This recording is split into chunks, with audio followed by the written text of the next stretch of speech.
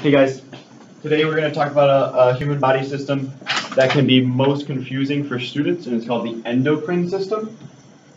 The endocrine system is going to be a certain collection of organs or glands or hormones that are going to help communicate one part of a body with another. So what they're going to do, or I'm sorry, the endocrine system is a collection of glands and hormones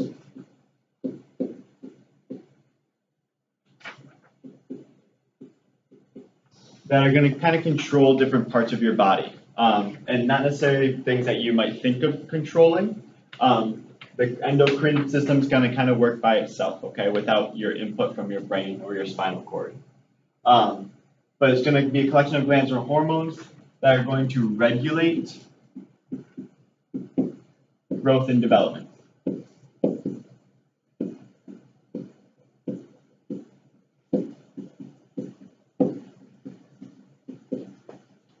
Hormones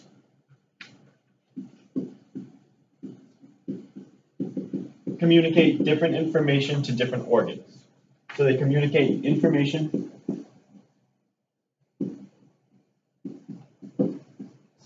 to organs and cells. We've actually already talked about a hormone without you guys knowing it was a hormone. The example is insulin. You may remember from the digestive system that insulin is going to regulate our blood sugar. Insulin is actually a hormone that communicates that information to your cells that says, hey, we need to lower our blood sugar, start using up more and more sugar for cell respiration. There are a few glands that we need to talk about: the pituitary, the thyroid, the adrenal, and the pineal. The pituitary is going to be the main gland that's actually found in your brain. It's going to control all other glands through hormones.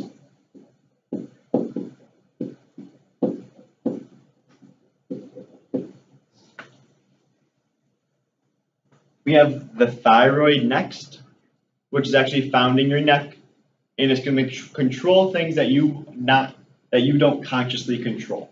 So if you think of your heart rate, or if you think of breathing, or you think of what else? Your body temperature. Those things you don't consciously control, but they're going to be controlled through your thyroid gland without you knowing it. So it's found in the neck.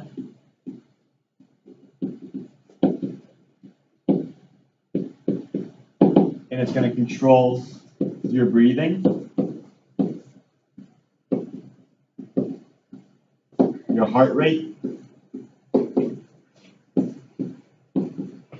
and your body temperature.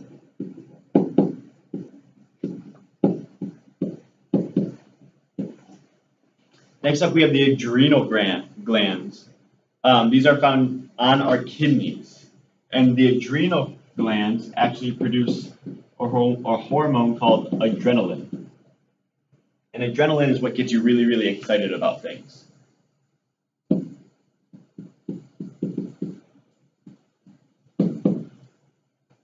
then lastly, we have the pineal gland. The pineal gland produces a hormone called melatonin, which actually helps you fall asleep. So as soon as the lights go off in your bedroom, your pineal gland is going to start secreting melatonin, and then sooner or later that melatonin is going to build up, and you're just going to go ahead and fall asleep. When you wake up in the morning, that melatonin production stops, because we don't want to be falling asleep during the day.